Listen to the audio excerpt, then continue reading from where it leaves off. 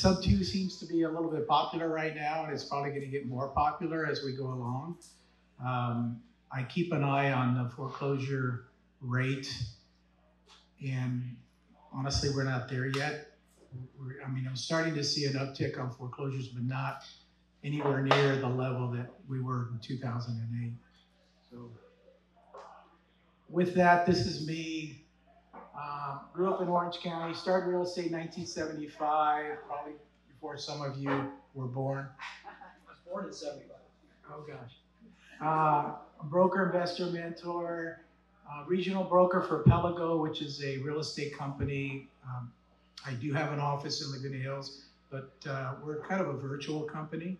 So all of you brand new agents interested in learning about what we do, how we do it, and we don't charge you a lot of money at the end of the day because we're 100% commission back to you, let me know. I founded H&M. I'm the H&M Realty, but my daughter and my son-in-law own the company because I didn't want to own a real estate company because I'm too old and I let the young people do it. But I still do work there. I've done over 300 flips since 1975. I think I did like 4 or 5 last year, somewhere around there. Alex, you're up. Okay. No pressure. I told Joe I wanted to go first because my bio is a little slim compared to his, but combined we have over 40 years experience in real estate. No, I'm just kidding. I grew up in Orange County, started real estate in 2020. Lauren and I were in a band before and when everything shut down. We pivoted to real estate, and I can honestly say it's one of the best decisions I've ever made. Have a company, Trusting House. We do wholesaling, wraps, rentals, short-term, long-term, all that stuff.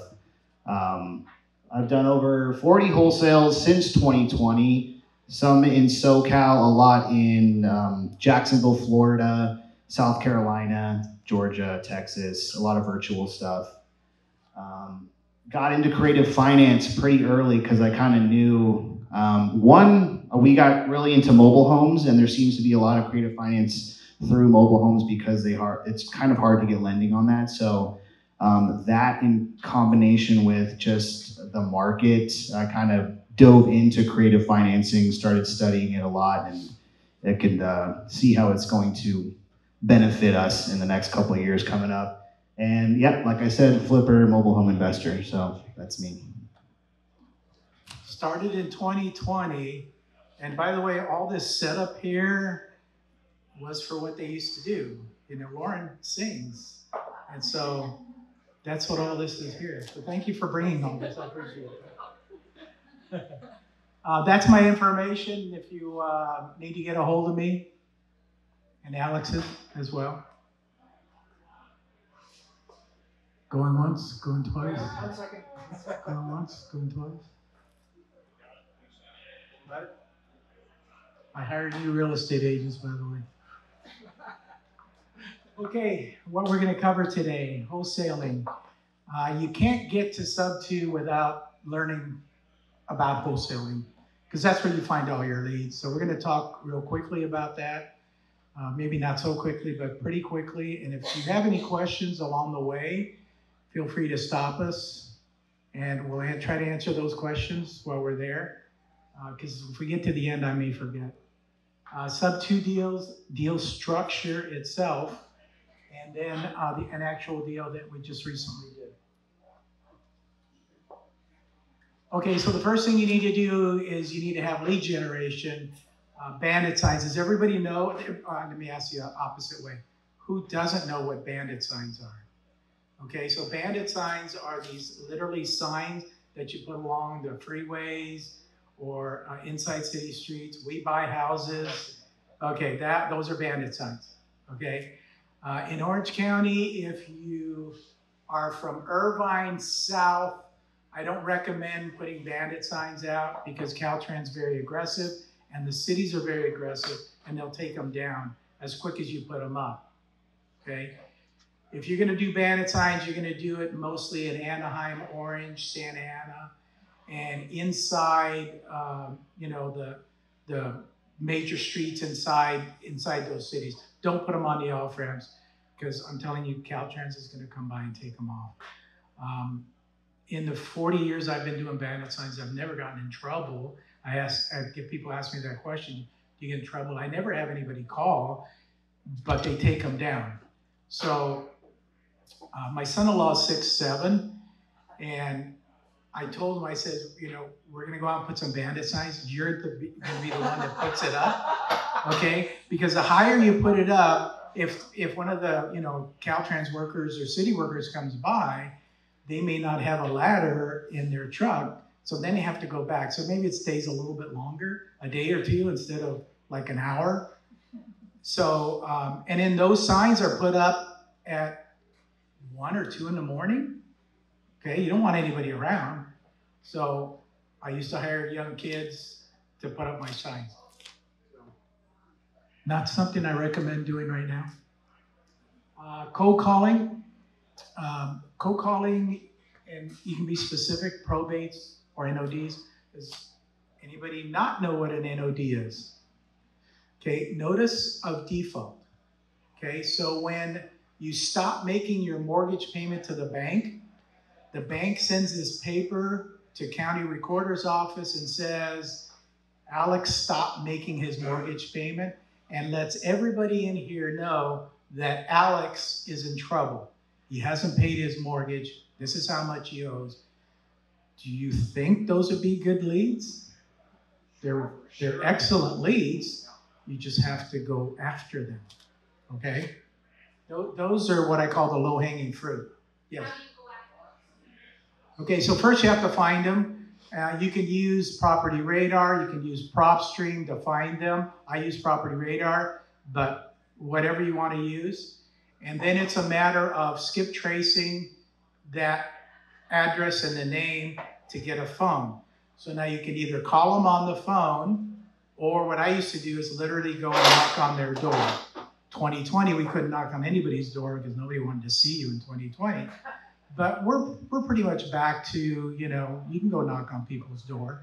So it depends on how much effort you want to put into it, okay?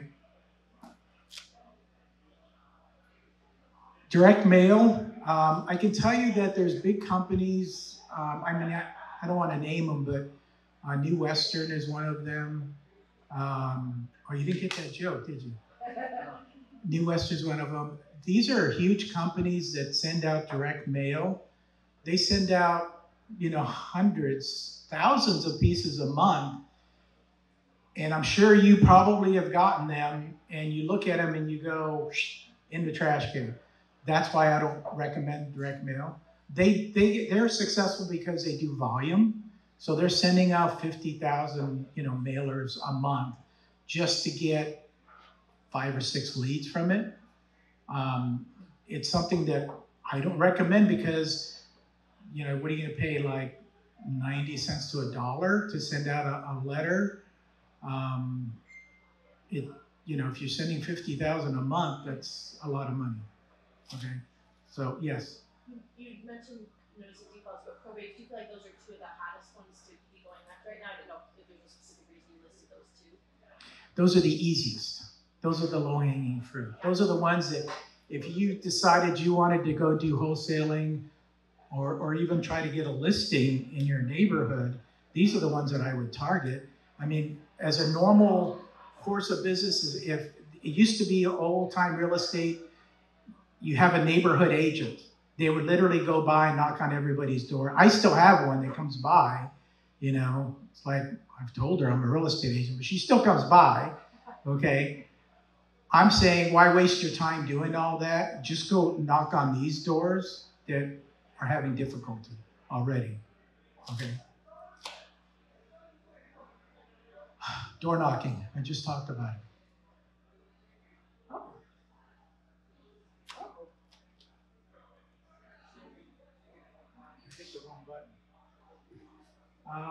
Websites. So I've got 2 websites here. One's for buyers, fliphomesOC.com, and then one's for sellers. We buy ugly OC homes. Now you can create a website, and believe me, if you create a website, that does not mean you're going to be a millionaire tomorrow, okay? Because you have to drive traffic to this website. It has to get noticed. I use a company called Carrot, and they seem to be effective. I get buyer leads probably 3 or 4 times a month from just my website. I get 0 from my seller side. Okay, I don't know why, but I do. I get people like yourself, investors, signing the form, and then I follow up with a call. What are you looking for? You're just like everybody else. They're looking for a deal. Okay, if we find a deal, we'll let you know.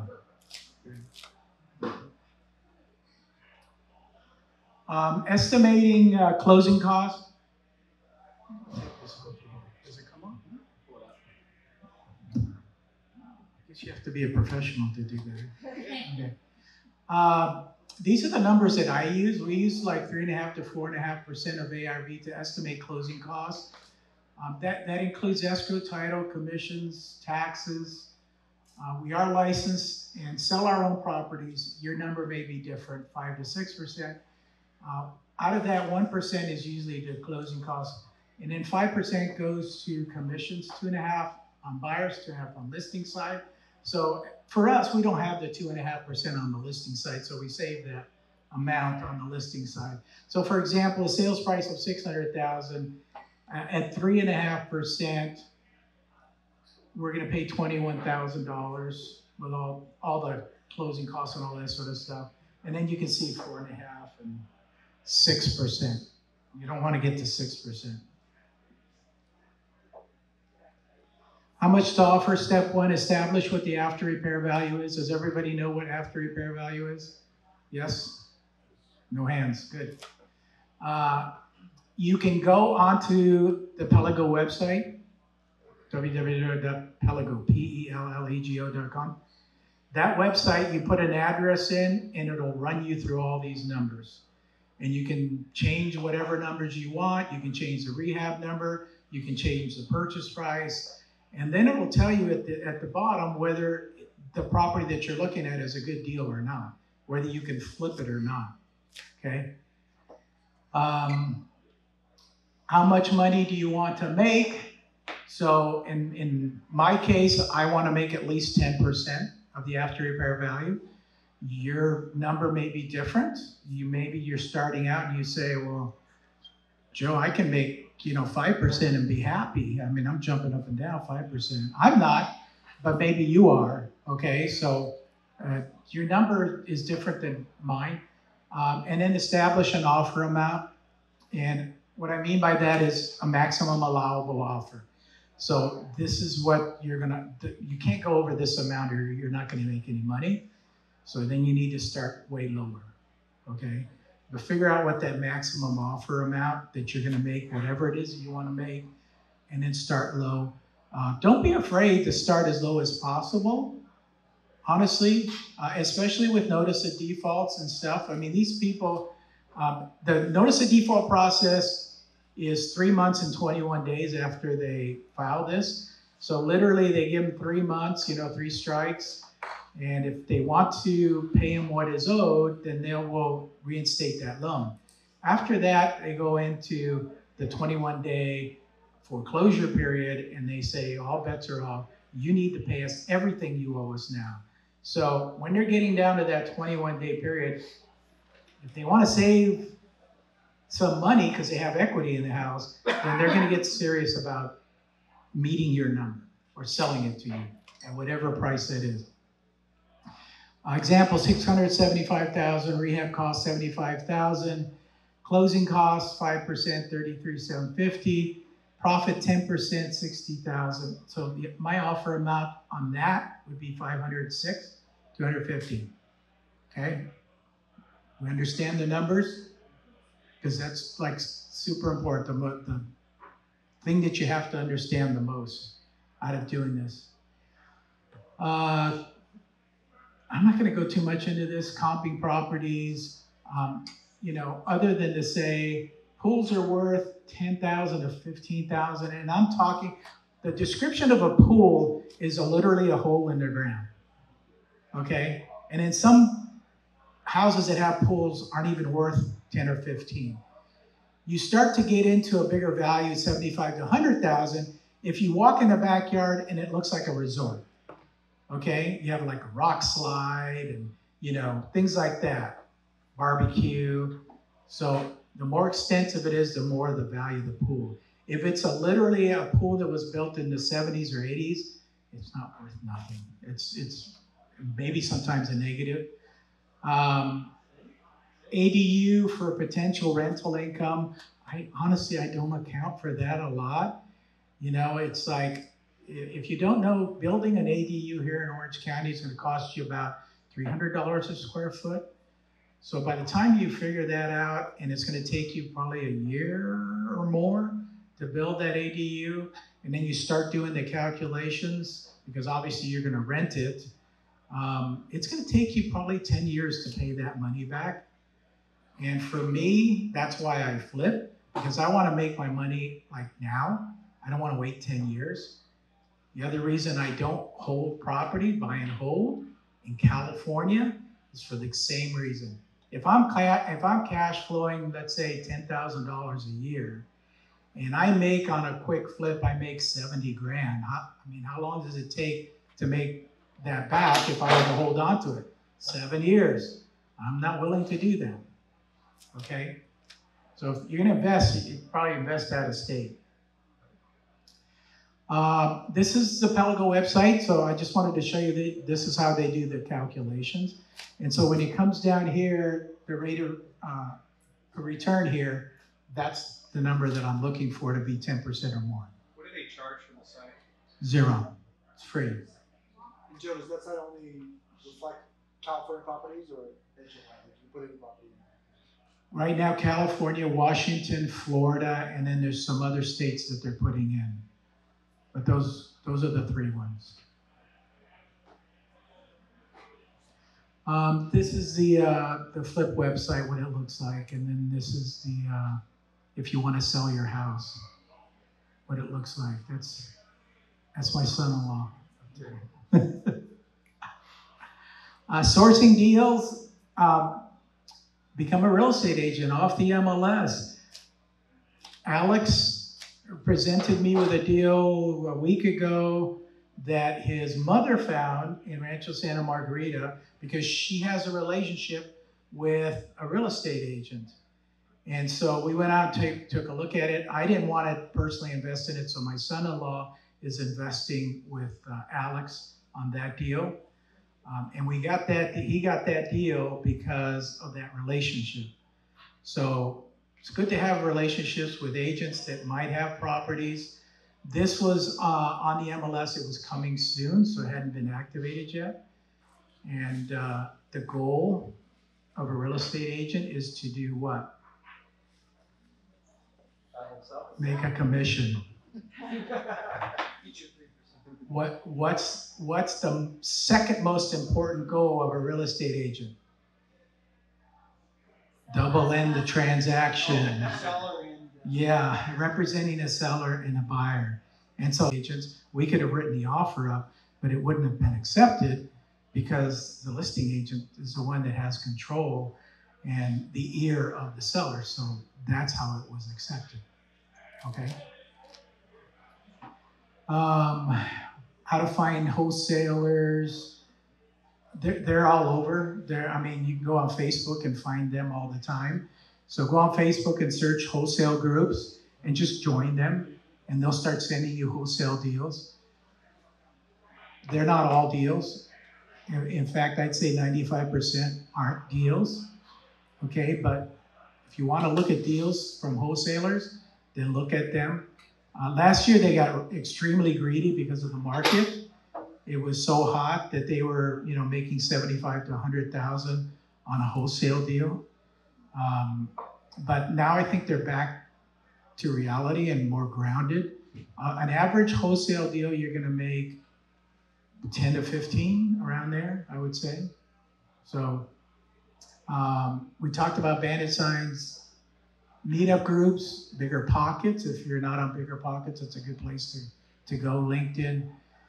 Off-market direct-to-seller opportunities. And this is literally pulling lists. We'll pull a list of 200,000 names, absentee owners throughout the 3 counties here, Orange, Riverside, San Bernardino, and we'll skip trace those and we'll put them into a text campaign, or we'll send them overseas to a virtual assistant who does nothing but call these people and wait for a yes, I'm interested in selling.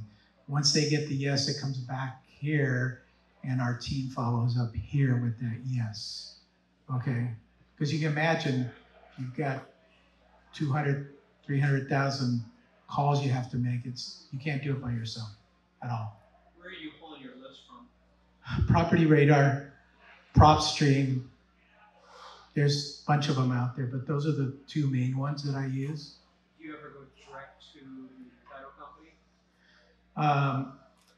You can. Will they give it to you for free, I guess? They can give it to you for free, but like anything else, you have to establish a relationship with a title officer. And remember that at the end of the day, if you get a deal put together, you're going to give them the title. Okay, so establish that relationship. Some will actually skip trace them for you. That's, whatever they want to do is fine. But yes, you can get them for free there. Okay. Yeah. Trustee sale, I haven't done that in a while. You said you were at the trustee yesterday or? Oh, today. Oh, cool. Okay. That is something that you need to have some experience before you go to a trustee sale, because it's not as easy as going to the sale and bidding on something. You need to know if it's the first trustee, second trustee, whether the homeowners association is foreclosing. So there's a lot that goes on at a trustee sale than just literally going over there. You also need to have cash, not in your hand, but you need to have cashier's checks, okay? Ready to go, because if you're bidding, and they will check to make sure you have the amount that you want to bid. If you're bidding and you're the highest bidder, guess what? You hand over those checks, sign them on the back. 2 weeks later, they send you out the deed for the property and it's yours, okay?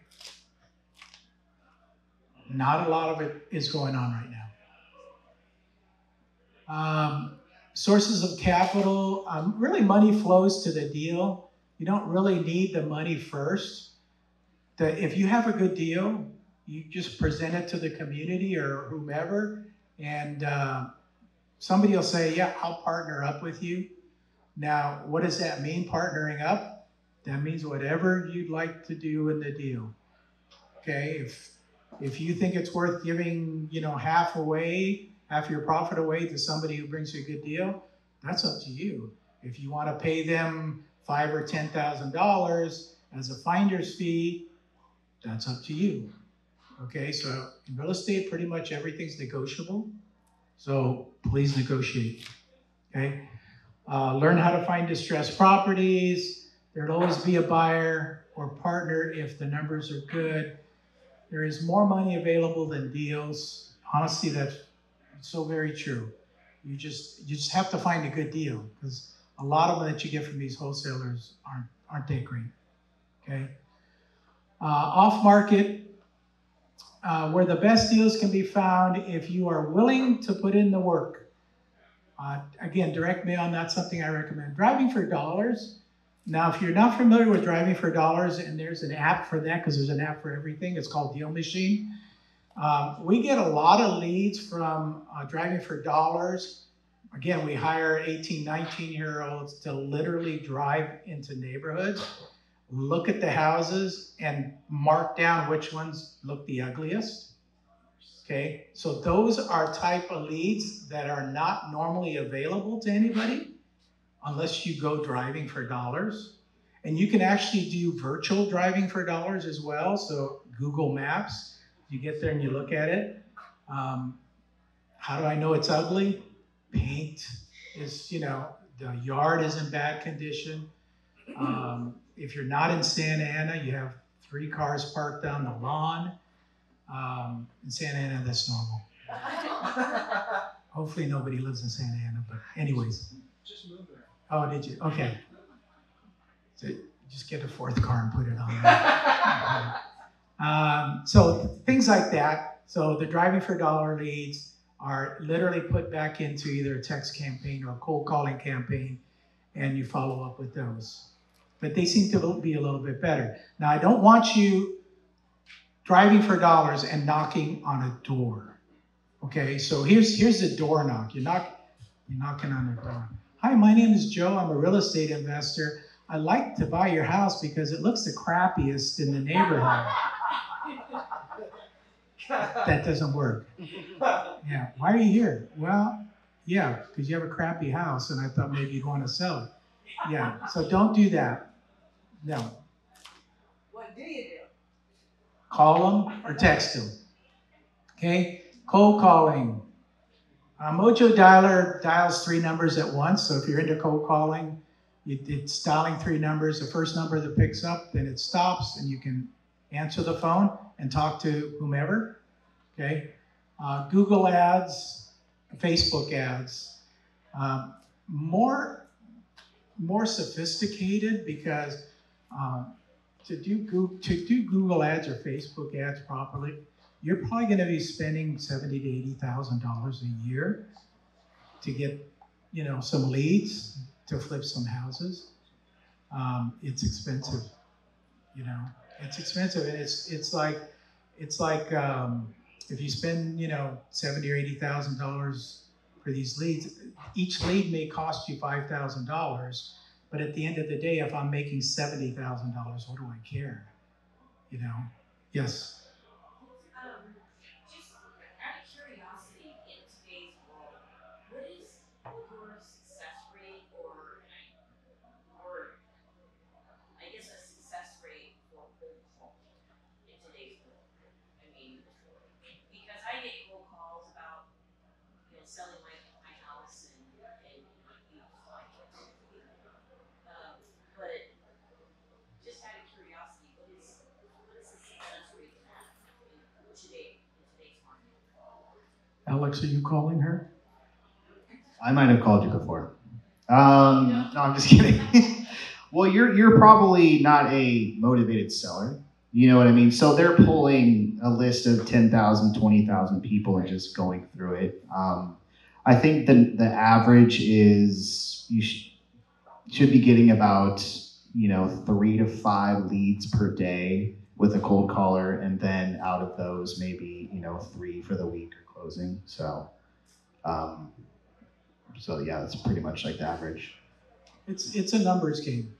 The more money you throw into it, the more leads that you're calling, the more deals you're going to end up with at the end of the day. But if you're first starting out, it can get expensive to do it. It can. I would reach out to Alex. If you wanted to start wholesaling, I would reach out to him and pick his brain on what he does and the tools he uses and how he does it. We're actually looking into a chat GPT version of answering back the questions from people, like, how much you want to offer, things like that, whatever. Get the chat GPT involved in there, okay? I think that's going to be the future, okay? Yes?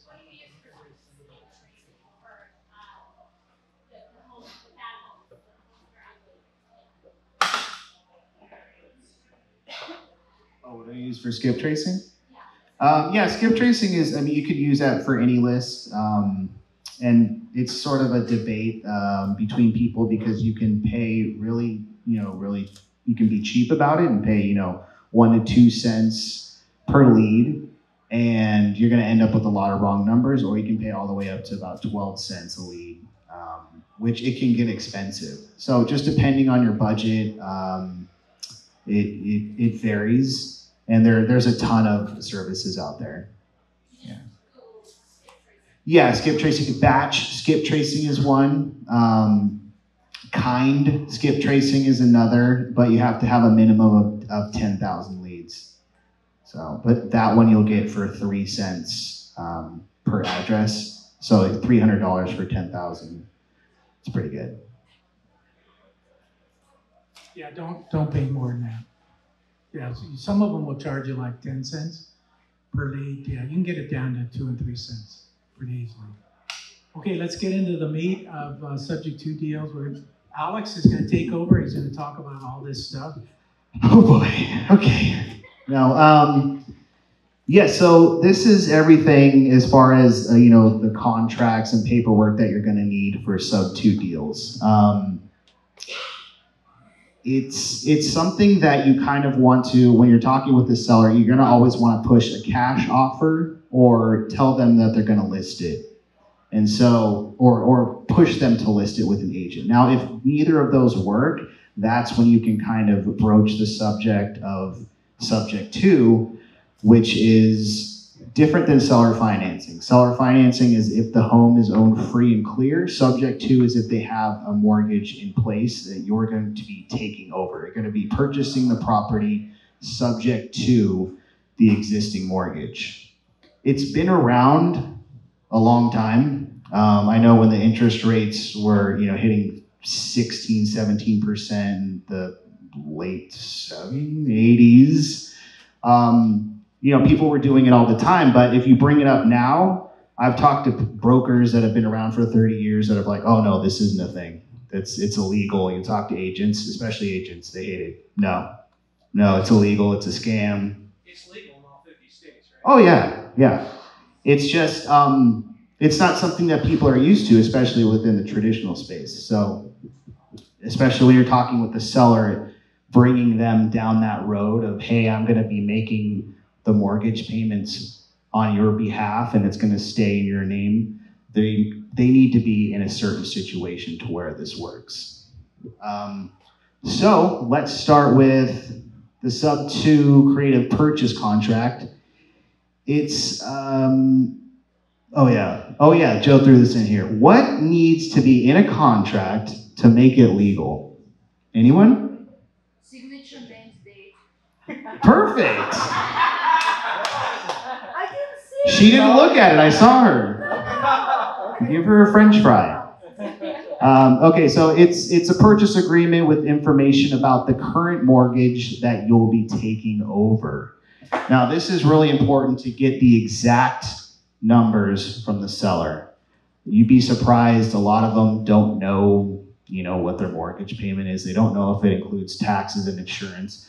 All that's going to be very important when you're doing your underwriting to see if this is even a deal or not. Someone may be open to selling to you subject to, but you run your numbers. Even if you get a long-term renter in there, it doesn't work. Mid-term, short-term, none of that works. Maybe you can wrap it, but you're going to need to know the exact numbers of what they're paying each month to find out if it's a deal or not. And then it will also include any sort of seller financing. So a lot of times they'll have the mortgage plus they'll have equity. So you're going to be paying them out. You're going to be taking over the mortgage, and then you're also going to be paying them out on their equity. So it's sort of a hybrid deal. So you're going to want to figure out, again, based on your numbers, how much you can afford to pay the seller for their equity.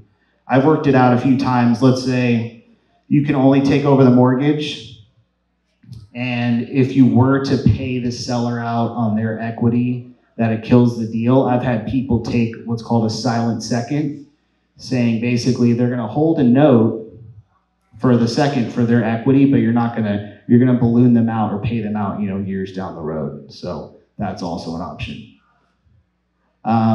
You are not assuming the loan. So that's a big distinction. If you're talking with agents, a lot of times they'll say, are you assuming the loan? Especially when you're dealing with like a VA loan or something where I think you can assume the loan.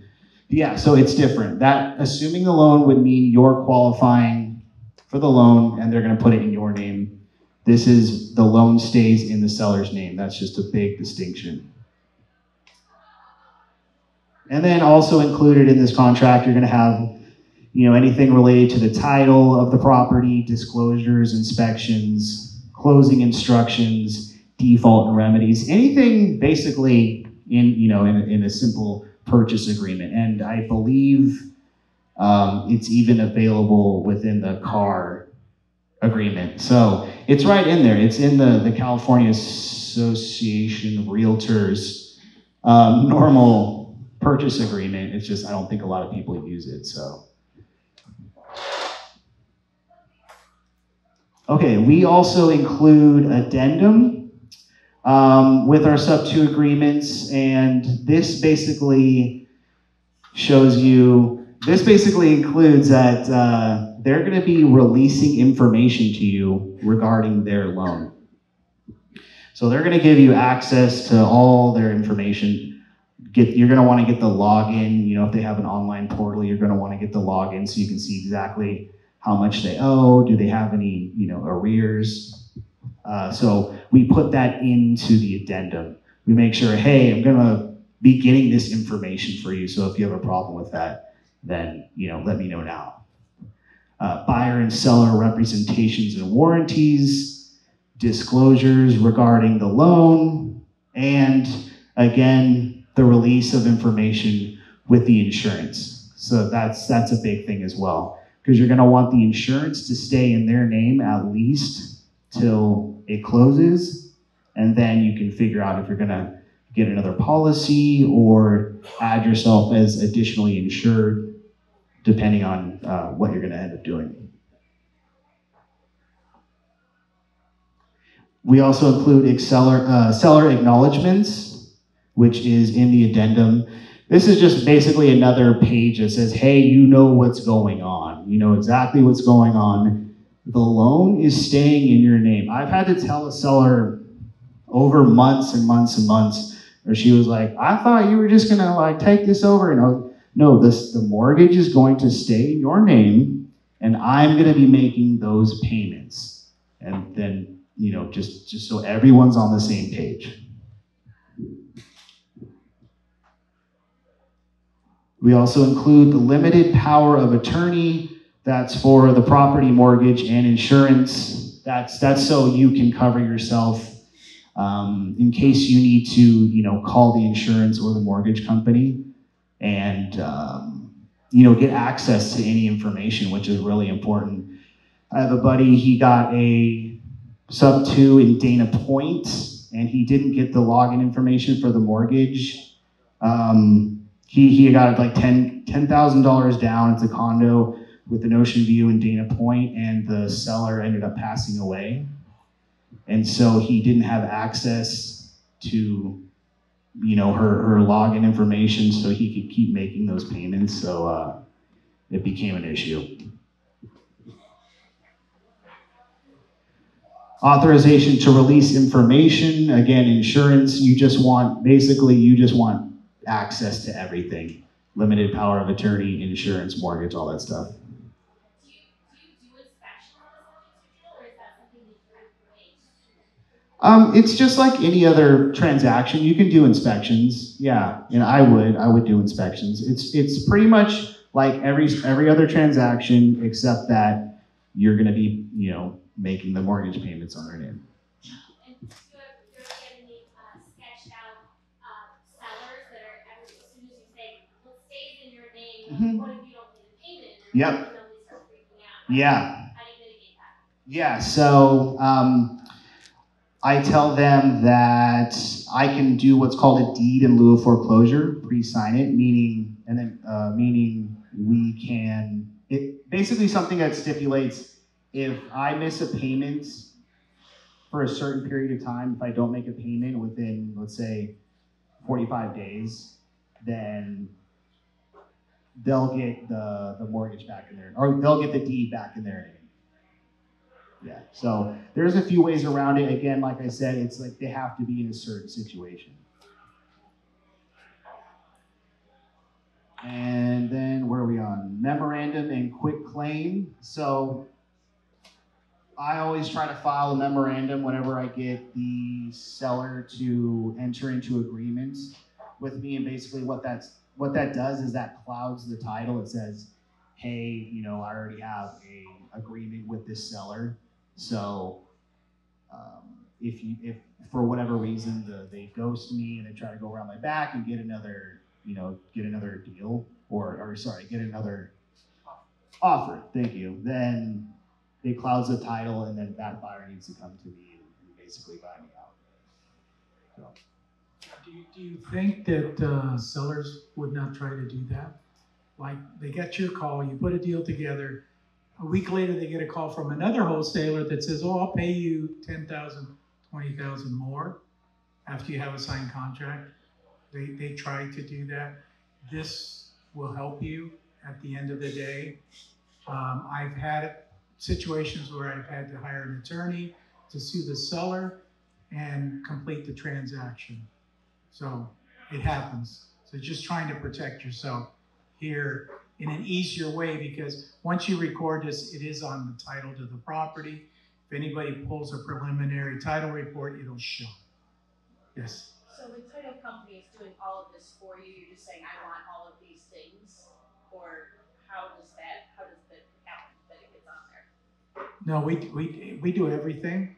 So this memorandum and quitclaim, whatever it is, it's just a document, and then the title, we record it at the title company, not there, but at the recorder's office.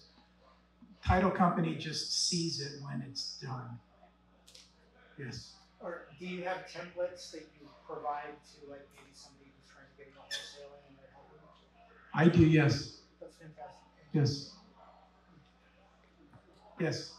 Does California allow you to record that memorandum with just you, the buyer, signing, or does it require the seller signing with the buyer? Great question. Maybe it's just the buyer. Yeah, I think it is. Now you have to understand, when you're working like for you're not working for a government agency, but you're dealing with a government agency. The recorder's office is there to record whatever you want. It could be a piece of toilet paper. They're going to charge you for recording that document, and that's all they care. They're not, validating that document. They're not saying it's truthful. They're not saying it's even valid in any way. It could be fraudulent. I mean, there's a lot of fraud that goes out there.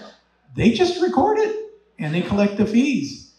So, yeah, we've never had a problem with that. They record whatever we give them. Okay?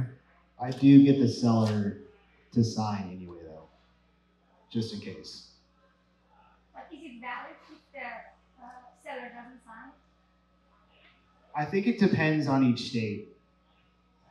What about California? Joe would know Sorry, that. what was the question? Is it still valid if the seller doesn't sign the memorandum? Yeah, you can record it. Again, they're just going to record it. And then it clouds the title for a period of time. There's actually some documents that are recorded that you can remove from title. It depends what those are. You can have them removed by title, or they can, what they call, write around it. So there's some documents out there. The most that they have issues with is like if you're married and then one person, says, well, I'm going to quit claim this to myself or my sister or whatever. You've just definitely put a cloud on the title. You might not be able to sell that property because the title company's not going to insure it. They're going to come back to you and say, did you authorize this? And if you did, sign this form here, and then we'll keep going. But if you didn't, no. California is very, very stringent on that. If you're married, domestic partners, whatever, everybody needs to sign, okay? And same thing with wholesaling. If you're dealing with a husband or a wife, you need to get both of them to sign at the end of the day. You don't have a deal until everybody's signed, okay? Even if the spouse or partner is not on the mortgage or the title? No, if they're not on there, then no. No. Yes? Is there a reason why we're going through the memorandum versus getting the grantee? Because you're purchasing the home. Yes, we're headed there. Oh, okay.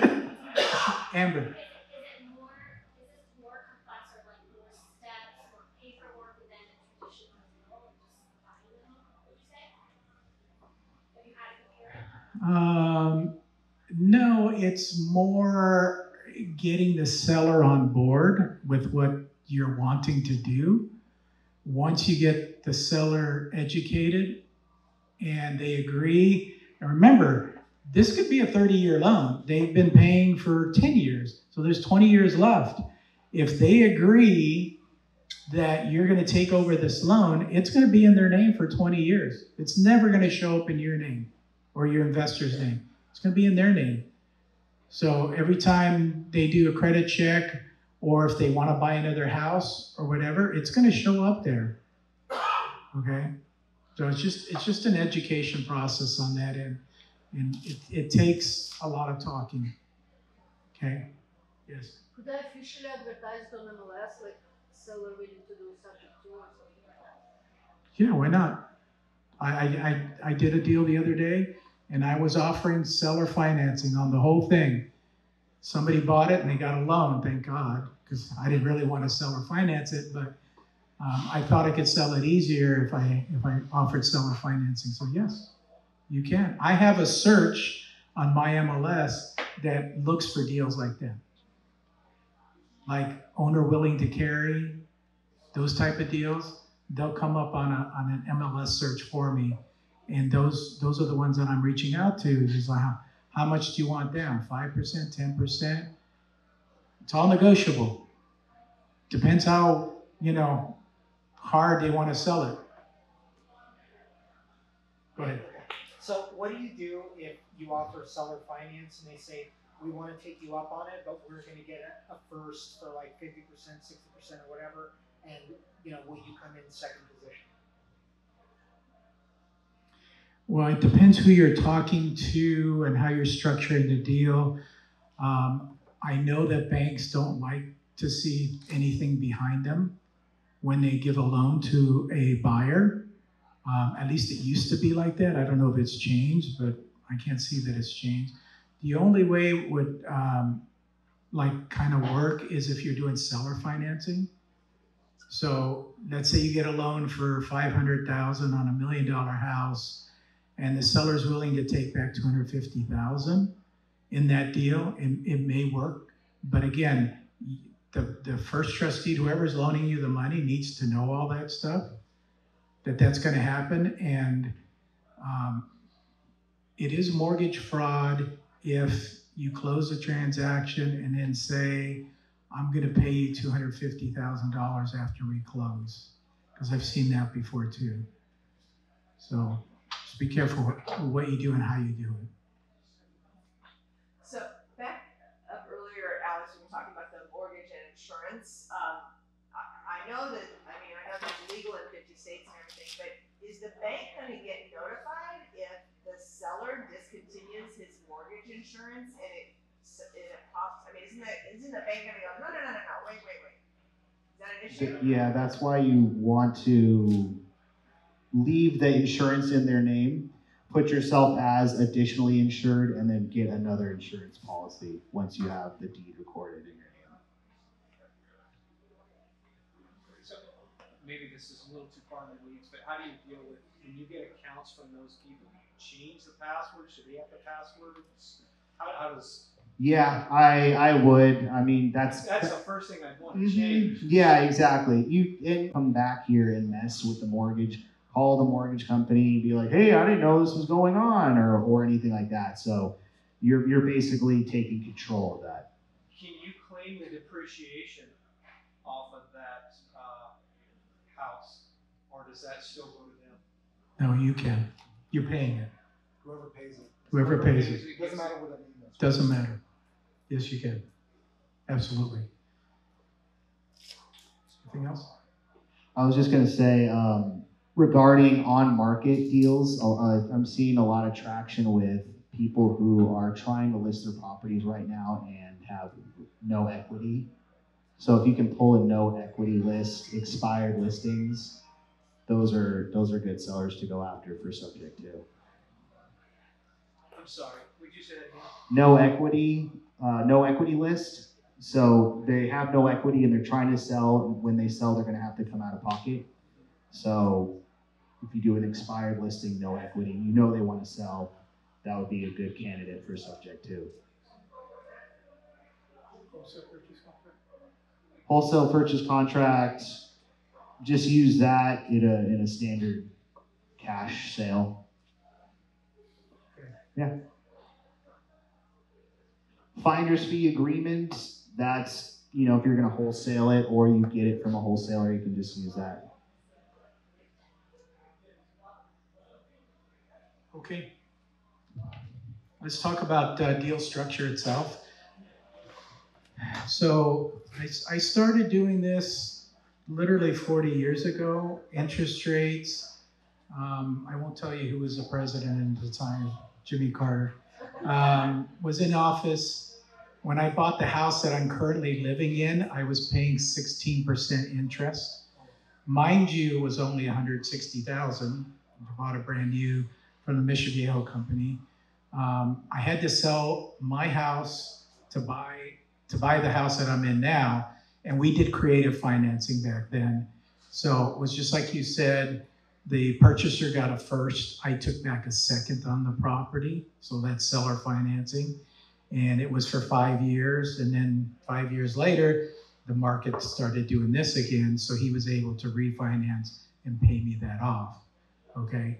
So here we are, fast forward, same thing, just obviously bigger numbers. So you can do creative financing. An all-inclusive trust deed, and you were talking about the trust deed, so this is just basically, this is what's going on with this property. It's got a loan of $250,000 first. It's got another loan of $250,000 second. It's got a HELOC on it for $200,000 third.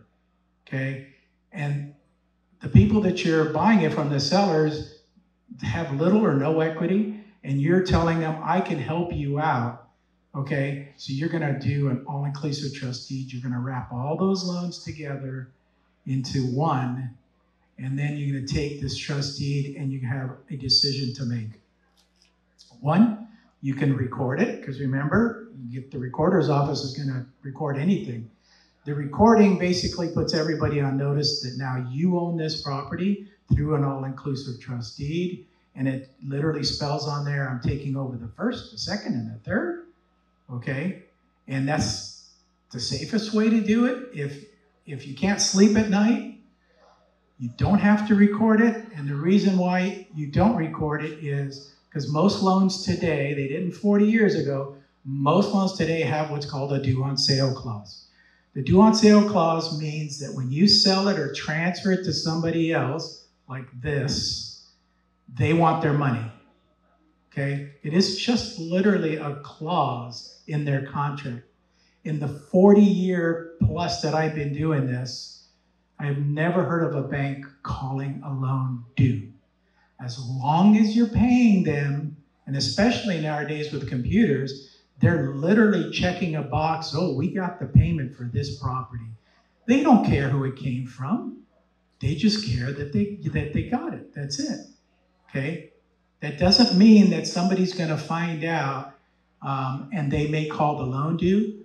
And I know that, once you're involved in a transaction like this, you have to remember at the end of the day as well that the banks really don't want these properties. They want the loan because that's where they're generating their income. So then, if you stop paying them, they're going to have to foreclose on you, and they don't want to do that. So you just call them and negotiate and say, hey, I'm making the mortgage payment. The people that you had this kind of walked away from this situation, and I bailed it out for you, and I've been making the mortgage payment for such and such. Hopefully that's okay with you. Most of the time they're going to agree. If they don't, then hey, okay, time for you to foreclose. 3 months, 21 days, you can sell the property before that happens, okay? So that's your kind of exit strategy if that happens. But I can tell you that 40 years, I have never heard of a bank foreclosing on somebody in this type of situation. They don't get the recorded documents. The only time they're gonna start to question anything is you've stopped making the mortgage payment. The insurance is lapsing, so make sure that doesn't lapse because they need to protect their interest in the property. That's why they have insurance on there. So all-inclusive trust deeds is what I use. So are you saying don't record that, or are you saying do record that? Depends on how good you want to sleep at night. Okay, if you want to be 100% protected, then record it. If you want to roll the dice and not let anybody know that you own this property, remember, you own it on a piece of paper that has a notary signature on it, but that's it. This is a piece of paper, and you have that piece of paper, so nobody else knows it. Okay, my fear, if I don't record it, is the seller is going to sell it to somebody else. Okay, so I like recording them, but again, that's up to you. Usually the recording is usually, people don't record it because they're worried about the due on sale clause. Correct. Yes. What about insurance? Isn't there some kind of insurance that you can also purchase that in case the due on sale clause comes to take? Yep. Due on sale clause insurance. And basically, I think you pay into it, and then they'll refinance you out if it gets called. But it's typically, from what I've seen, it's typically smaller banks, maybe credit unions, where they're looking at every single mortgage and on top of it. The bigger the bank, the better off you are. Could the buyer that buying subject to put it in a trust or will it? If he dies, what's going to happen? Is it going to his children or no? So we're purchasing these properties with our LLCs. So my LLC is owned by my trust. So then my children, if something happens to me, would have control over that property. Is that what you're asking? Yes? Okay. Oh, you're asking about the buyer or the seller? The buyer, Yeah, the buyer. Yes. So, I mean, if you wanted to buy it as an individual, you can. I don't recommend it. You should buy it as a trust, a family trust. And I don't like that either, because what do most people name their trust? Their name. Yeah, their name. It's like, hello, it's like, yeah, it's in my family trust. It's Joe and my wife's name, Homs, family trust. So I do LLCs, or I actually do a land trust, which is totally different as well, to protect yourself and privacy. Is there any attorneys in the room? No? Good. Lease option is another way to take down properties. Lease option, you never give away control of the property itself. You always own it. You're just recording and having the buyer, seller sign a piece of paper that basically says, you're going to buy it for this price. So lease options are always favored to the seller. Okay, so for example, let me give you a good example. Like if your property is worth $1 million and somebody says, I want to do a lease option, but I don't have the money. Okay, Joe, how much do you have? I have 100,000. Okay, we'll use that as your option money. Okay, so you give me 100,000, I will sell you the house for $1 million in 3 years, 5 years, whatever we agree to. During that time, you're making a payment to me, a lease payment to me. I still own the property. Those lease payments, and all this is negotiable, those lease payments goes towards like your down payment, or it doesn't. However you want to structure it. 5 years down the road, this $1 million property, if it's in this market, maybe it goes down to 500,000. So who does that benefit? That benefits the seller. Because the buyer's going to say, well, yeah, I have it under contract for $1 million, but why would I want to buy it for $1 million? It's worth 500,000. So then he bails out. There goes his $100,000 option money, and that goes in your pocket. So that's why I'm always saying is lease options is really a benefit for the seller. Now, if you time the market wrong and you're in 2008 and you get a lease option for 500,000, and then 7-8 years later that property's worth $2 million, then yeah, you got a good deal there. But most of the time when people start looking at lease options, it's because they don't have enough money to put down on a property, and it's really inflated, so it only helps the seller, in my opinion. So you can do lease options. Grant deed is just simply how property is transferred from one person to the other, you can do a grant deed. You know, there's no problem doing it. I would recommend an all-inclusive trust deed, but you can do a grant deed as well. Doesn't matter. What's the difference? The all-inclusive trust deed is going to basically show everything that you're doing. So you're, you know, assuming the first, second, third. A grant deed is just, you know, them giving you the property without anything underneath it. Always pull a preliminary title report. Who does not know what that is? One, two. So a preliminary title report is supplied by a title company. A title company is an insurance company, a product. When you buy and sell a house, the seller gets title insurance to basically tell the buyer, this is what's happening with the house. There's a first, there's a second, there's a child support lien, there's an IRS lien. I'm going to pay all that, so don't worry about that. And then I'm going to pay for the insurance to make sure that that's the only thing on the property.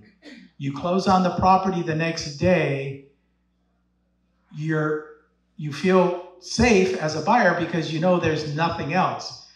2 months, a year goes by, and all of a sudden a contractor's lien appears on there. And you didn't hire a contractor. And so you go back and the contractor like said, well, I filed a lien. When did you file it? Well, it was before your closing.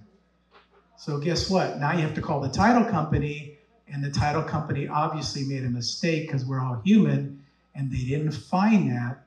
They are responsible for paying it. That's what the insurance part is about.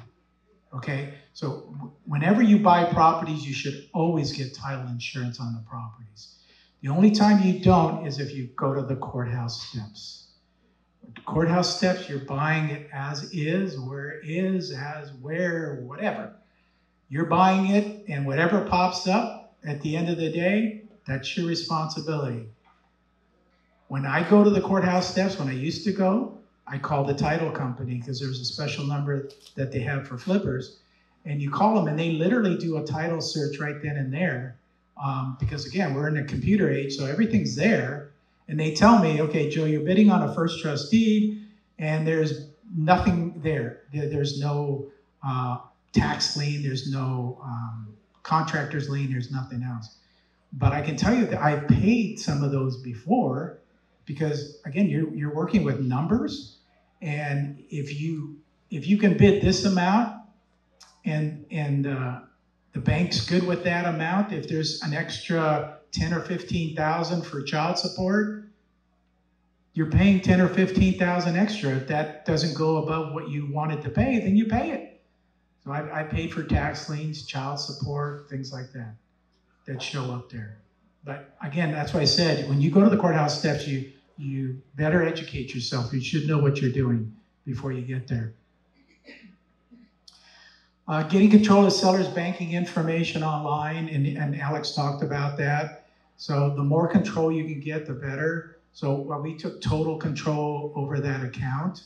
And I mean, I log into it and I pay the mortgage every month. He's going to talk about it, but we're in a process. He'll talk about it. He talked about this, additionally insured on seller's insurance. What does an actual deal look like? Your turn. Okay. Yeah, so Joe and I we took down a deal out in San Jacinto. This came from just a typical text blasting of absentee owners out in Riverside County. And it started pretty much like most texts. I texted, hey, are you looking to sell your property? She says it's already listed. Go ahead and reach out to my agent. And I saw that it was in foreclosure. And so before I went to the agent, I went back to her. I said, hey, what's going on? Can you just let me know, what's going on with the property before I put an offer in? It was listed for $550, and she texted me back, if you give me $450 right now through my agent, I'll accept. So I was like, okay, that's interesting. What's going on? So I was like, okay, well, yeah, I'll go through your agent. But I didn't. I kept pressing her. I was like, hey, can we just, get on the phone really quick and, chat about what's going on? And she kind of hinted there were some tenant problems. So I was like, perfect, even better. And so I called her a couple times. She didn't answer. And you're going to see that a lot with foreclosures. They're going through so much that a lot of times they'll just ghost you, but you just stay persistent. Finally, I got through to her, and I used the line that I always use. I was like, hey, can you just kind of catch me up to speed with what's going on? And right from there, right from the beginning, she goes, I'm just going to be honest with you. And then just went into the whole story. Her sister had moved into the property. They were partners on a sober living house, and the mortgage was in the seller's name, but her sister was supposed to be paying the mortgage. She hadn't been for the last 5 years, and so it was in foreclosure. There was also a second attached to the house that had defaulted back in 2010, I believe. It had ballooned out. It was for $76,000, and now that's actually the lender that was foreclosing on the company, or on the seller. They wanted $180,000 at this point. So I was like, interesting. And she basically just said, you know what, I would give you my house right now. I'll just give it to you. And I was like, all right, let me see what I can do. So I brought it to Joe, and we ran the numbers, and as it wasn't really gonna work out, but I just told her, okay, if you do exactly what I tell you, we may be able to help you. And this was about 4 days before it was supposed to be auctioned. She had listed it on the market. It had been on market for about 50, 60 days, and they weren't getting any traction because the tenant, the sister that was living there, wasn't letting anybody in. They had a buyer lined up, but she wasn't letting anybody in. So, everybody pretty much backed out, and it was down to the last 4 days. And so I was like, all right, so what you need to do, you got to cancel the listing agreement. So she did that, and then we got on a 3-way call with the second, and I was able to get them down from 180. I wanted it at around 75 for it to work, and then they ended up coming back at 100,000. And so what they did is the day of the auction, they stopped it. They gave us another 30 days, and they said, all right, if you give us 100,000 on the second, then we'll call it even. And so we decided to take that, and we took over the first. So that was the main part. We didn't want to come out of pocket for the whole amount. So we paid off the second, and then we're taking over the first. And then basically the house, it honestly doesn't need that much work. So we're just going to put like maybe, 10, 15 grand into it and then relist it. So you're subject to the first. Exactly. Clear the second. Yeah, exactly. Because that's who was actually foreclosing, was the second. And then the first was beginning, it had gone to the legal department. So she had I think they owed maybe like 19 grand or something. So you said they weren't making payments for 5 years? It was, yeah, I think she had not made payments for 5 years, caught up, and then was like working it out. Exactly. And then they would have foreclosed way before that. Yeah, for sure. And then she was like working it out, making partial payments, did the whole thing with like loan modifications. They were trying to make it work, but it just. Exactly. So had it foreclosed, would the second not have gotten anything? The first would have been out, I think, right? Not the first. No, The first would have been. The second gets screwed, right? Yeah, did you go into the negotiation part? Yeah. That's So we why got them down to why like you get 100 them down grand, yeah. So much, right? Because if it forecloses, they end up with nothing in the second. No, there was still equity there. Yes. Okay. Yeah. They would have owed whatever was on the first, and then they could have resold it and I guess, captured whatever equity was in there. But They were just trying to do a quick sale, get their money quickly. But the sister was still the tenant? Mm-hmm. Yeah, Still so, there. Yeah, that's what I was kind of using. I was like, hey, you're not going to be able to sell this for the 180,000. Like, no one's going to want to take that on with the tenants. I just kept pushing that, and they finally we're down to negotiate. Were you able to negotiate with the tenants so that you won't sell? Yeah. So I finally got a hold of the tenants, and I did the walkthrough, and Joe wanted me the day of to be like, hey, you guys got to be out. You guys have to get out. But like while I was like walking through, the guy was like begging me. He's like, you got to be able to do something for me, man. You got to. And so I just left. I was like, all right, I'll try to do something for you. And then Joe's like, no, you need to go back and tell him. Let me tell you this real story. You said the sugar down. Yeah. I sent them out there because we needed to look inside the property. So he went out there, knocked on the door. They were kind enough to let him in. Norton was with him, so let me know if I'm not telling. I stayed in the car. Oh, you stayed in the car. Okay. So he gets there and he starts to take pictures inside. And I told him, I said, when you're there, take the cash for keys document with you and start negotiating these people out of this property. So he takes the pictures and stuff, and I'll show you some of the pictures. Takes the pictures and stuff. He goes out. They leave from there, and they call me and they go, Joe, yeah, this is what we did. I go, are they moving? You know, did you like offer cash for keys, or did you tell them, you know, like here's my process. I'm going to give you $3,000, $5,000, whatever it is, to get you out right away. If not, then I'm going to hire an eviction attorney. The eviction attorney cost me about $1,200, so actually less expensive, but it takes a longer period of time, which is where we're at right now. I go, did you run through that story? I mean, maybe try to scare him out. You know, the sheriff is going to come over at the end of the day and, you know, evict him, get him out? No. What? It was hard to say that to his face. So I told him to go back. Yeah. Good job. He went back, but unfortunately, by the time he went back and knocked on the door, the guy was not going to answer the door. No, he didn't answer the door. You know? So again, he's been doing this since 2020, so this is a learning process for him. I still have a heart. That's the problem. And that's the learning process. No, you can have a heart, but you have to treat this as a business. And if you don't, you're going to end up losing money at the end of the day. So, I won't actually tell you what I told him afterwards, because and she was in the car, so she heard it, you know. But anyways, so are you done here? Tenants? Tenants are still there. We're in the process of evicting them as we speak. Did you go through all that? Numbers? Numbers. Hold on, real quick. So, the eviction process, I know it was halted for a little while. Mm-hmm. Gone away, and the backlog. It's totally gone away except in Los Angeles. That's why I don't do anything in Los Angeles. Yeah, everywhere else it's back to the same. And if you listen to, I don't want to pick on real estate agents that are inexperienced, but if you listen to inexperienced people tell you that you can't do it, you can. You know, you just have to know how to do it.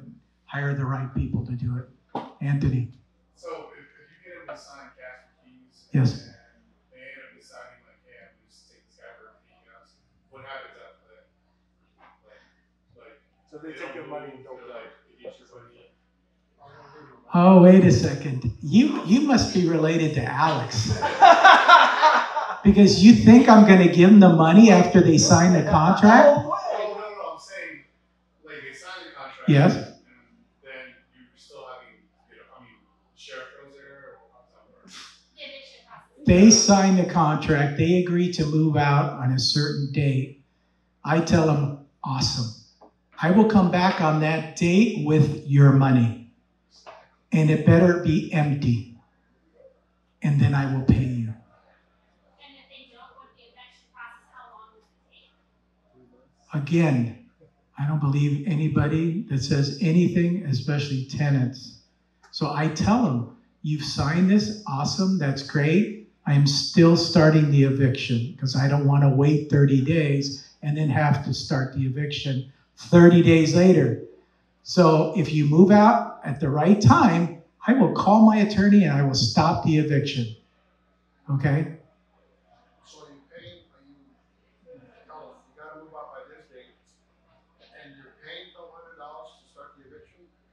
Yes.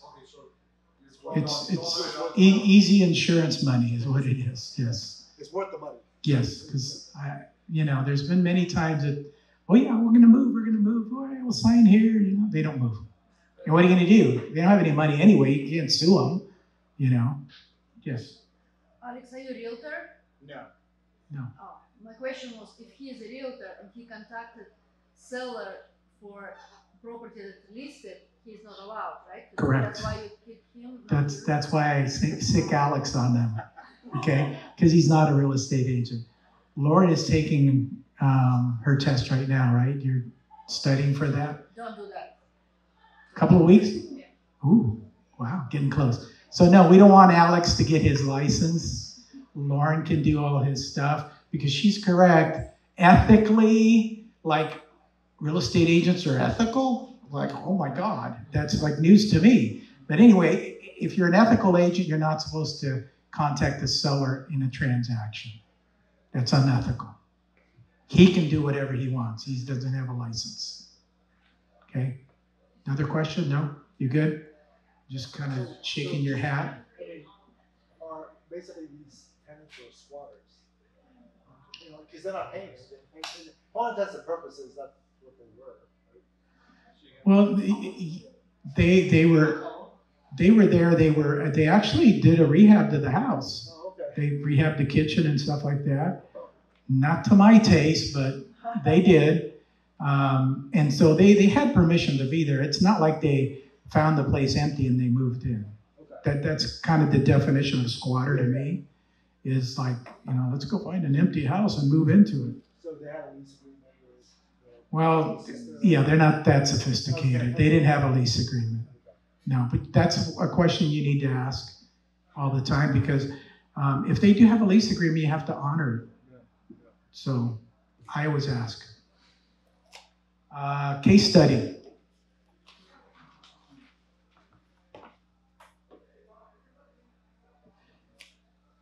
The deal's in San Jacinto, California. We got it through texting the lead. The first trust deed was around $300K at 4%. The second was, I believe, originally at $78K, and then it had gone up to $180K, and then I got it down to $100. And we paid the second and took over the first on a sub 2, and the ARV is about $550.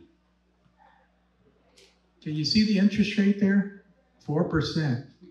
I mean, what's that? Is there are you paying her like a difference? No. She said, here, you can have it. So there's nothing we're paying her. There's no like walkaway money that. No. Just completely. No, she wasn't living in the property. She was out. Yes. We basically saved her credit from getting Okay. support. Yeah. That's what I was, okay. So that's also something you can use to bargain with the seller. Yeah. Mm-hmm. Yes. What's your plan with this? Are you gonna keep it rented or? No, flip it. No, yeah, we're gonna flip it. You paid the $100K, right? Yes. Mm-hmm. It just got filed, so it's probably going to be like another 60 days or something until they're fully out, I would say. Yeah, exactly. Then yeah, maybe another like 30 days, so 90 days out to list.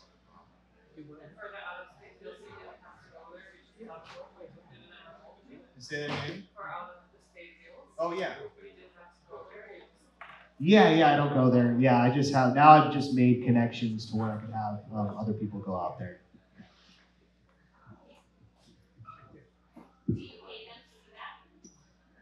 Sometimes, or I'll just find like a newbie that wants to learn, and so I'll just have them go, hey, I need you to go walk this duplex for me. So it's like, okay, perfect.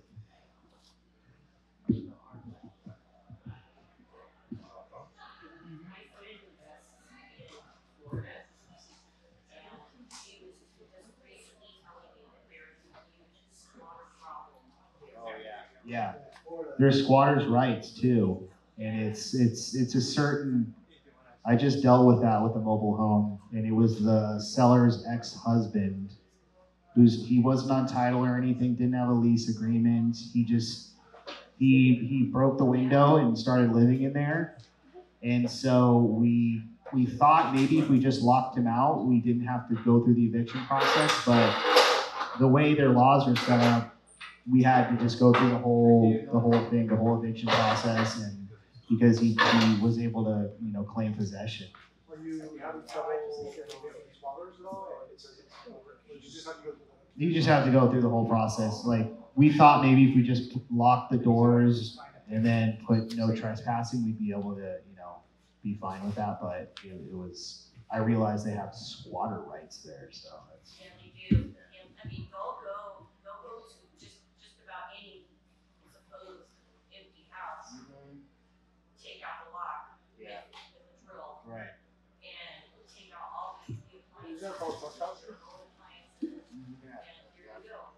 Sell the house. And what can you do besides taking the small claims for it? Take the front door off.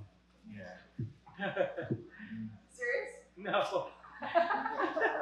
That's why I like Jason. No, I mean, like, okay, so if you have, let's say you own the house, and somebody breaks in, isn't that crime versus?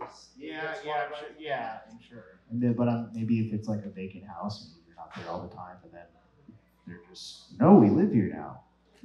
I don't know exactly what the stipulation is, but. Like the house is empty for 30 days. How much would you say you make on average wholesale? Probably, somewhere around 10 to 15.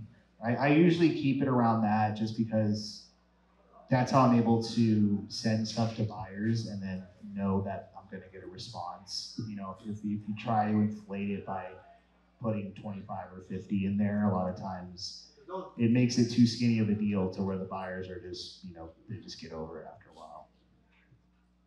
Maybe this might be a question for Joe. As time gets closer to getting addicted, you guys still, it sounds like, hey, instead of like, hey, I'm going to get 1,000, you're at like a month or 60 days now, lower the amount. The eviction attorney basically calls you and says, don't accept any money from them and don't talk to them anymore, so they can do their whole process. It's pretty much too late. But when I brought up the cash for keys, they're just like, no, and then they were planning on suing her sister. So then they were saying, oh, well, we're going to get an attorney and then sue my sister, and so they're thinking that they're just going to stay there, I think, forever. Yeah, no, exactly. Yeah, they were coming up with a bunch of stories. Alex, how long does it take in Pellego for the whole thing from start to I think 90 plus 21 days for foreclosure. 90? The first 90 is. Yeah, and then 21 days till the auction. But it often goes far beyond that because the bank will give them more time or whatever. Yeah, a lot of times, they'll work it out with them, if they can. Yeah. How long did the attorney say about the eviction timeline? Probably. I'm trying to think what we did. It's all over the place depending on. So for them, they didn't have a lease agreement, so it was called like tenant at will. And so they have to go and then serve them with, I think, like a 30-day to pay or quit. And then after that, they'll serve them with the actual eviction lawsuit. And then they have 5 days to respond to that. And then if they respond, then they'll file for a court date. And then they'll go in and then basically you get the judgment at that point.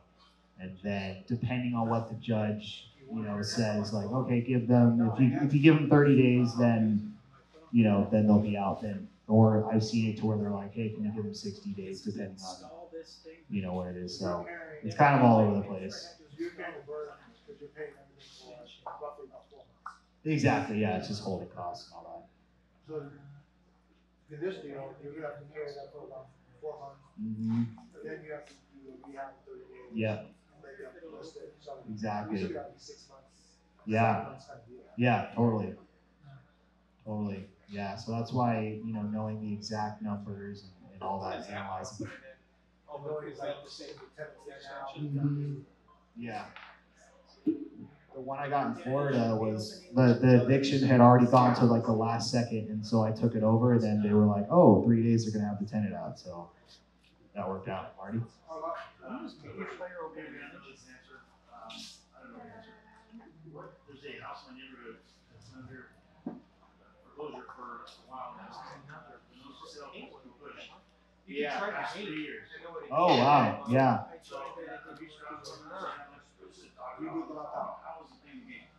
Yeah, I know. Yeah, I've seen it. I've seen it go like since 28. I've seen some that were in default since 2018.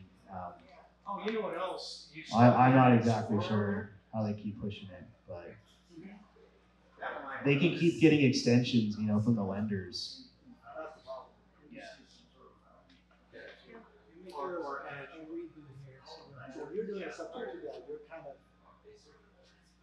kind of beholden to the bank giving the extension. You can't, you don't tell them, hey, I don't want you to do an extension.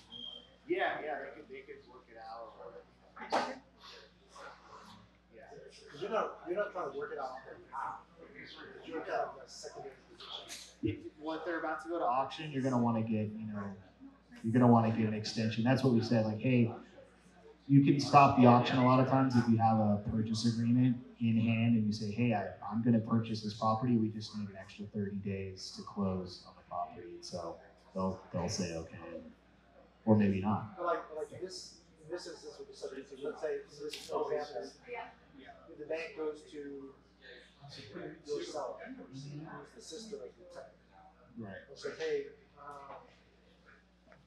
why don't we give you another 30 days to try to work this out? If they keep sending her, would you be in communication with your seller and say, no, you just want to keep going, like you're kind of educating that person to talk to the bank, because you're not talking to them. No, I did. I got on a 3-way call with them. That was not the primary. No, I did with the primary as well. Yeah. And basically she said, hey, Alex is going to be handling this account, so give him access to everything. And I'm like, all right. And then at that point, I figured out, because there was a arrears, I think of around like, I forget what it was, like 19 grand. And they were okay with you taking it over? I didn't mention that part. Just give you access. Yeah, just give me access, just as like, We're just helping her. Yeah, power of attorney or something like that. Okay. They honestly don't ask any questions as long as you're getting paid. So you as a wholesaler, you're coming to, usually it's the contract for 30 days. Mm-hmm. So you've got 30 days to work out closing. Okay. Exactly, yeah. So what if I was going to pitch it to you as a buyer, I would call it the entry fee. So I'd say, hey, your entry fee is the arrears, how much is owed back. So let's say it's like 9 grand. Yeah, bring it current. How much is the rehab? Let's say it's another like 10 grand. And then my fee's 10 grand. And then closing costs is 10 grand. So your entry fee is going to be 40 grand to get into this deal. And that includes everything. And then if you've only got it subject to, how would you take it subject to? Yeah, exactly.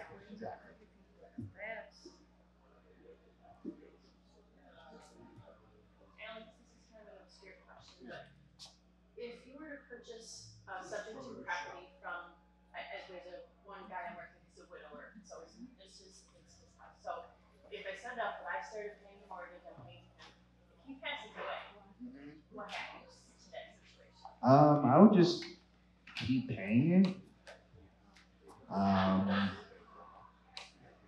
But I'm not quite sure. I don't know if it's due on sale clause or anything gets tripped at that point, but I don't think so. Joe, what do you do about that?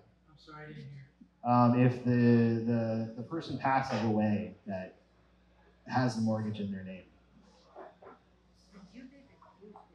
Again, nobody's going to find out if you're making your mortgage payment. But So doesn't that's the why- bank get a death notice?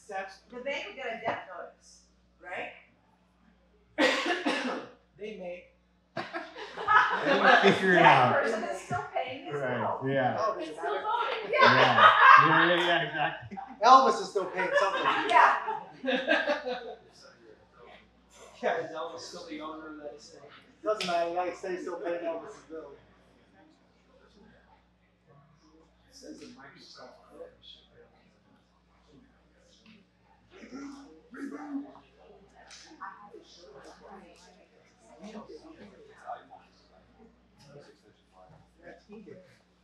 But I usually can read it.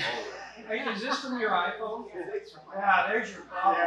I gave you an iPhone high definition. That's what I was confused. Wait, do you have these on your iPhone right now? Then just can you mirror to Mirror the iPhone.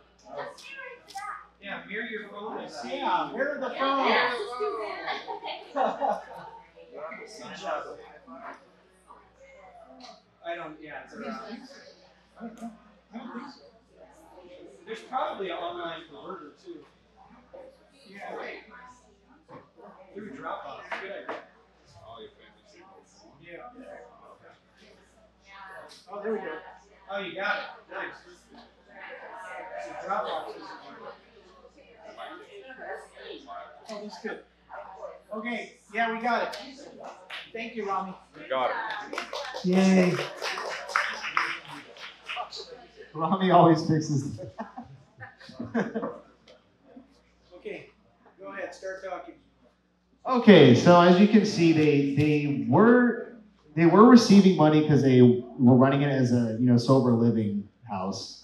They just weren't paying the mortgage with it. So as you can see, and they were all happy to say, like, we did all this stuff. We paved the side yard and we got this RV ramp in here. They put in new gates. An RV. And a Corvette. A new Harley. Yeah, a bunch of stuff. So, yeah, it has a nice backyard. This is a pen for an animal. So I'm just gonna leave it at that. Palm trees? Yes, it's a palapa, I believe it's called. Yeah, it's decent. I mean, it's they painted it a weird color, but yeah, it's got a nice backyard. Just needs to be cleaned out. It's not like That's the terrible. remodeled kitchen that they did. It's not bad. No. No. I was expecting work.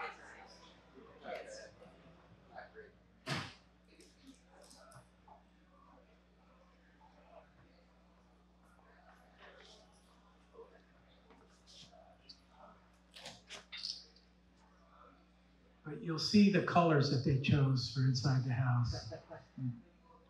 Really nice colors. Okay, come on.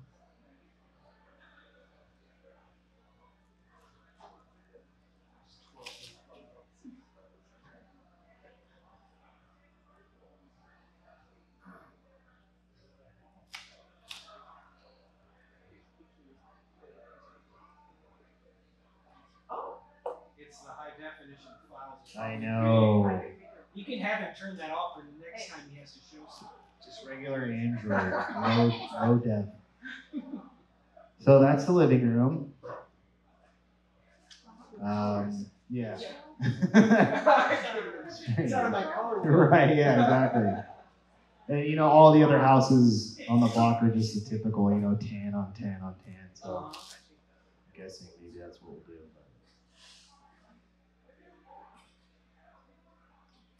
Pretty much the whole house is like that, Lots of furniture in it, lots of different colors. Did they take the furniture or leave it? It's still there. They're still there. Yeah. Yeah. This is a story in progress. Yes, it is. To be continued in the next Case study. Yeah. If they don't leave, you guys could just move in and get them out.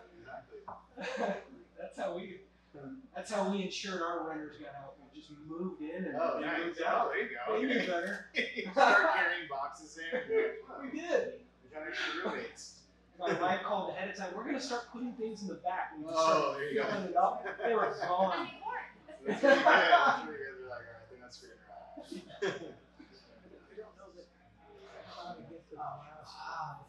Maybe that stings. Yeah. Our team.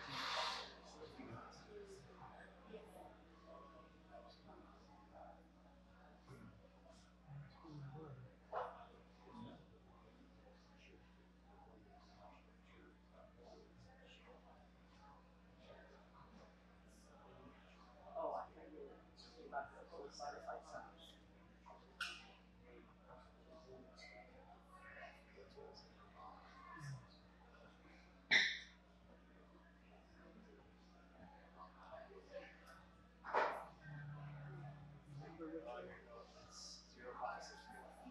Remember which one? 0564.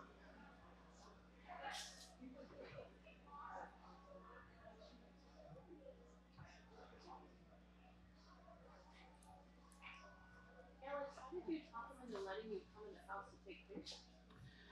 I told him we could possibly work something out. So he wasn't letting anybody in there. I was like, hey, if you let me take pictures, I might be able to do something. And so that's part of the reason why he was like, hey, if you can do anything. There we go. Yeah. This is a picture of the garage. Okay. Slash. Wait, what the? Yeah, they got it properly fit. Do we know what's there? Is that an old?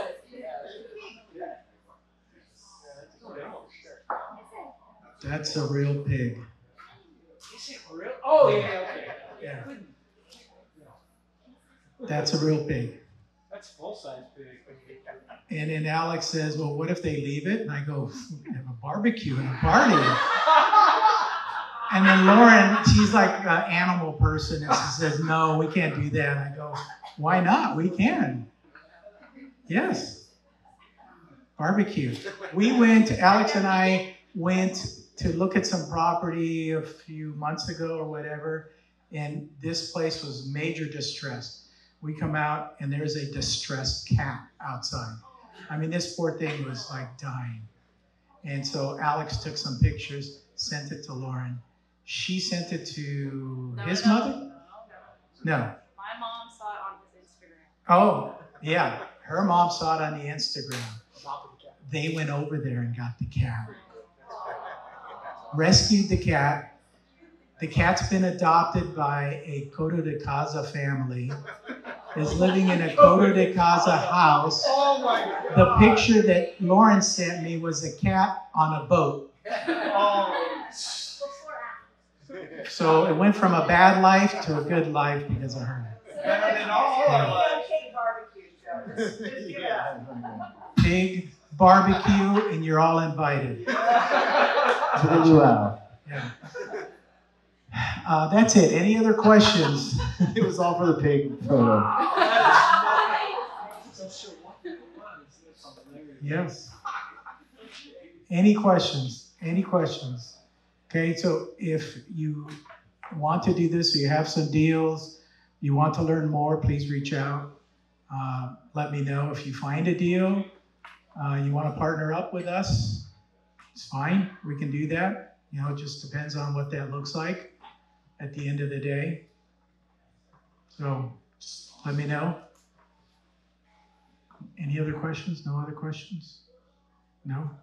Okay, so you're free to network at this point. I appreciate you all coming out. If there's any food left, please take it. Again, if not, thank you very much for coming out. I appreciate it. Thank you.